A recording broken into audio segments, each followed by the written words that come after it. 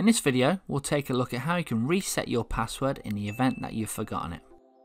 We'll do this by renaming the Utility Manager process here in the bottom right hand corner. Normally you can reset this through Advanced Options. If you go to Troubleshoot, Advanced Options, Command Prompt, as you can see in newer versions of Windows 10, are locked down and requires you to know your password to get into this, which is no good if you don't know this. And even if you go to Forgot Your Password link, it will tell you that you can only log in with an administrator account which has previously logged into this PC. Now there is a way around this, but it requires you having a copy of Windows 10 to boot into to be able to reset your password. If you don't have a copy of Windows available via USB or DVD, you will need access to another computer initially to download this. To do this, open a browser and type in Windows 10 download. And it's going to be the first link here. So once on the Microsoft website for Windows 10, you want to select the download tool now, which will go ahead and download the media creation tool. So once downloaded, go ahead and run the media creation tool.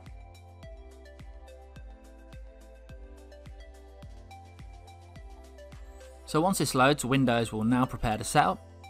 You can accept the terms. Here you want to select the Create Installation Media for another PC and select Next. We'll keep the default settings here, so select Next. Now we'll stick with the USB flash drive. For Windows you need a USB that has at least 8 GB of free storage. Please bear in mind that the USB will be formatted during this process, so make sure you have no existing data on this.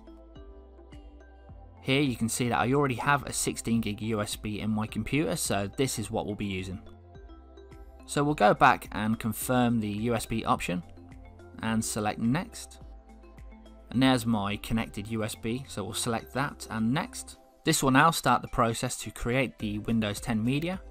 It will go off and download Windows 10 and verify the download. Once it's done that, it will go ahead and create Windows 10 onto the USB. Okay, that's now finished and the USB is now ready.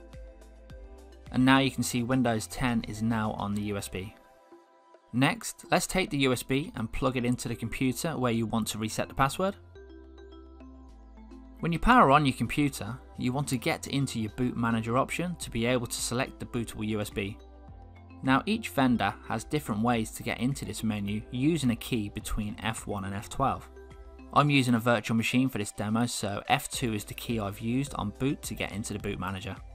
I can see the USB is connected to the machine, so let's select that and hit enter. Okay, so that's loaded the Windows setup window, so let's select next. And then you want to go across and select repair your computer. Once in the Advanced Options menu, you want to go down to Troubleshoot and you want to click on Command Prompt. Now you can see this is open Command Prompt, but as you can see this is from a different location which gives you access. So we'll go ahead and type in diskpart. And once in diskpart, you want to type in list space volume. This will show us all the volumes that your computer has detected. Here we're looking for the partition where the operating system has been installed, which in my case is the C drive. Now we know this, let's exit out of this part. Now we'll switch across to the C drive. And then we'll type in cd space Windows to the Windows directory and cd space System32 to the System32 folder. So we'll rename the current utilman.exe file to utilman.old.